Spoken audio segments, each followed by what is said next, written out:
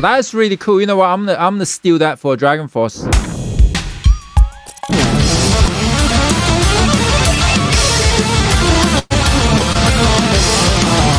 Hey everybody, welcome. Good afternoon, good evening, wherever you are. Joining me in a few minutes will be the awesome guitar player Mark Holcomb from Periphery, an awesome prog metal band. Mark, hey, what's going on? How's it going? What you been up to during this apocalyptic time? I'm good, man. I can't complain considering you know, the state of the world, the state of the music industry, and I guess you got some more time to play the guitar now and write music, right? Yeah, and practice. I guess that's something I could work on during this time is work on my technique a little bit, which I've done a little bit of over the past 9 or 10 months. But typically it's just been writing. Like I've been writing almost every day, and you know, sometimes it's good, sometimes it's not. But that's the whole point of being creative, you know.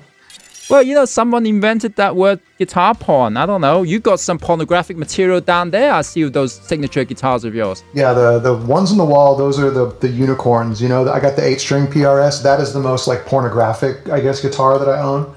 Second most pornographic is maybe the 7-string private stock. When they made that in 2015, I think that was only the second or third long scale 7-string PRS ever made. So yeah, there's a couple of unicorns. I got super porn stars in my arsenal, you know? So which one do you usually play? Is that the one you play right there? Is that the one that people can actually get? This one is a little different. I'm playing it just because lately I've been writing with it and recording with it. This is the very first prototype they built for me in 2014. I asked Paul at the time, I was just friends with him. I asked him, hey, like, could you build a long scale custom 24, like a 25.5-inch custom 24 with a flat fretboard and like sort of metal pickups in them? And he did it. He built it for me. I think they finished it in like late 2014. I always thought it was the perfect guitar. And this prototype is what the other signature models are based on.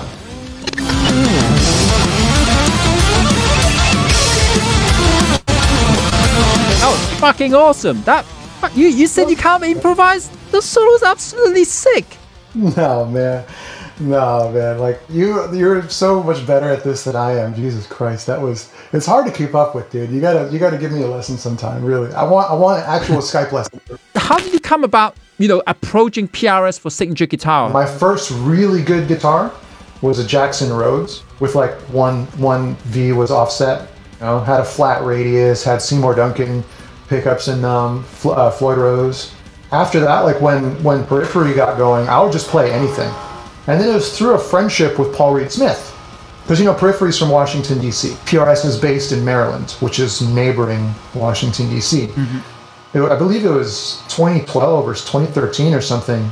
Paul had one of his people email me and Misha and Jake, and they were developing a high gain amp called the Archon. It's called the PRS Archon. And they wanted the feedback of a metal band, and that was my first time meeting him. And then it was the following NAMM where I ran into him, and then we started talking about guitars. Talked about how to make a guitar meet in the middle and have it be the perfect thing that I would envision. And that's what this is. It's a very special guitar to me for that reason, because it's the first sort of step forward in my relationship with PRS, you know. How did you end up with those Seymour Duncan pickups then? You know Keith, right? You know Keith Merrow. You just had him on the stream a couple days ago. So Keith is an old friend of mine. He came to me, this is like 7 or 8 years ago, and he was working with Seymour Duncan. He said, hey, would you ever want to build a set with Seymour Duncan? We'll build you the perfect set of pickups. And I was like, fuck yeah, let's do it. At the time, I was just messing around with some bare knuckles and some DiMarzios. I kind of dropped everything. I was like, okay, I get to create the perfect pickups for me. And it was awesome. So yeah, I mean, I still play the same exact set of pickups 7 or 8 years later. How many guitars do you take on the road usually? Anywhere from 4 to 6. We have songs on 6 strings, 7 strings, and 8 strings. And there are multiple tunings across those guitars. So you should see our guitar world, like on, you know, I think it's stage right typically, or wherever we're set up. But like, it's just crazy. It looks like a freaking guitar center. There's PRS, there's Jackson, there's Ibanez, and whatever. Sometimes Misha brings out like a wild Rick Tune guitar too. So it's like freaking modern art show. What about amp? I mean, what you're using on stage? No, I mean, we all just use Fractal Audio Axe Effects on stage. And we have all of our presets and patch changes, and they're programmed. we just share across the board. They're all automated through our computer that we run on stage that takes care of our backing tracks and the bass tracks, since we don't have a bass player. And yeah, so that's where the complex part sort of comes in. But as far as amps, at least in a live setting, it's very straightforward. The Axe Effects is just perfect for that, because you sound the same every night. Even if you're in a weird room or the stage is really woofy, you can pretty much sound consistent with the Axe Effects every night. And yeah, I mean, I don't really see us ever changing away from that. Have you guys used Axe Effects? Sorry, I'm not aware. We always use rack preamp. So the last tour we used, campus. You got everything programmed, everything ran off the click. So I programmed the computers to do all this switching of the sounds. We got like one computer to switch the audio sound, one is linked to the video broadcasting computer. We have our own LED wall that we take on stage, and this giant arcade machines which changes with the wall and depending on the song. Have you ever had your computer crash? Oh, of course. I heard of the stories from Misha about that tour you guys did with Dream Theater. He told me what John Petrucci said. He wasn't very happy on that tour, right? Tell me a little bit about it. It was traumatizing. That was the pinnacle of our career at that point in time. We just showed up and we didn't have our shit together. No solid state hard drive. Our computer was crashing the first week or two very consistently. But as soon as John talked to us, we fixed it. We were like, okay, this is a big deal. If the guitar player from the headlining band is having a serious sit-down conversation with us, we better get our shit together like yesterday. When it went off, what was going on? You guys kept playing, obviously. But I want to go home. Like, I want to see my mom. I want to sleep in my childhood bed. I don't ever want to talk to anybody again. I'm not going to play guitar. I'm done. So I'm going to pick some questions. Some I don't know what it is. I'm just going to read them out. What happened to that epic riffage that did not get used in Blood Eagle? I actually don't know. I mean, because, all right, so here's how Periphery works. Whenever we're writing in the studio, we post clips on Instagram. We post clips on Facebook. We post clips on Twitter. We don't care about secrecy. So we share a lot of riffs that don't make it. But I always say to people, it's like when you hear a Periphery song, you're hearing maybe 20% of what we actually wrote. The other 80% that we wrote is probably just sitting on a hard drive or on one of our computers, or probably Misha's computer. It may get reused at some point. That's a cool concept. I like how you guys doing that, posting the riffs. I like that. I haven't seen that done before. So chat, what that means is you guys got to follow everyone in Periphery's social media so you can hear these riffs while the album is being created. Making an album is just to lose money anyway. We're doing it for fun.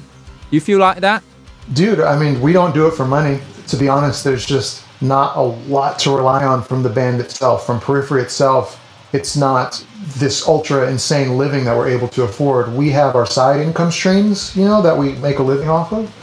From Periphery itself, we treat it kind of like you said, passion project for fun, So giving it away for us is just like we get to share it with the people that we have the most gratitude towards, and which is the fans. And it's kind of weird now with the pandemic. A lot of the bands who depend on touring for income is struggling. It's pretty crazy, and you guys happen to be able to adapt that formula before the whole pandemic kicked in. So it didn't really affect you guys.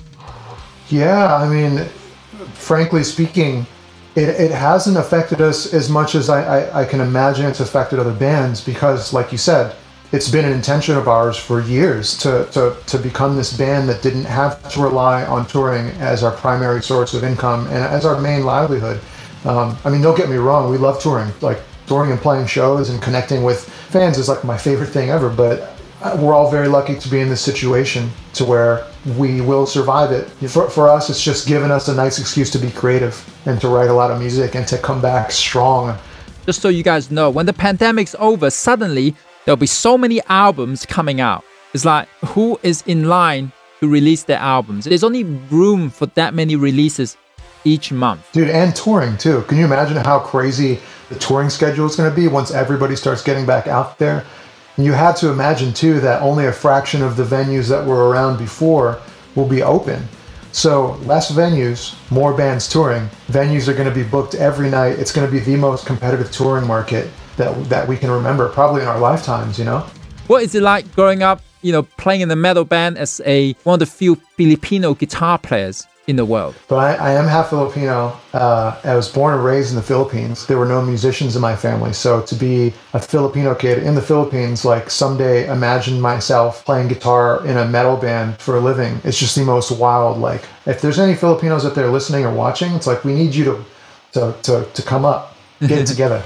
Yeah, I guess, you know, I don't have the guitar. I don't have the musicians in my family too. They're from Hong Kong. They want you to be a lawyer, a doctor, or an accountant. Were they approving of you doing this? Maybe that's hopefully not a personal question.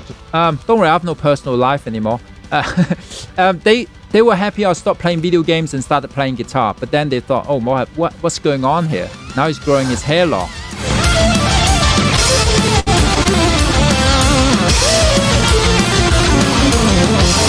Okay, chat. You guys are very impatient. Look. Go on, throw us some question then. Go on then. Okay, it's got to be good though. What are you using right now for sound to get that sick tone you have? I'm playing through an XFX3 through a preset that I've built here. It's like my main recording rhythm tone. Someone's asking about a pinch harmonic in the song Reptile that we have. There's a funny pinch harmonic that we do. First of all, that pinch harmonic in the song Reptile is in a drop G tuning. So the strings are super floppy, right? Which allows you to do these crazy, wild sounding harmonics like. Yeah. Oh, that is really cool. You know what? I'm gonna steal that for DragonForce. Woohoo! Well, that was fun. Thank you so much. This is the best time for us to connect because while we're touring, we can never speak to friends at all. We just never have the time. All right, talk soon. See you, dude. See you, everybody. See you. Bye, chat.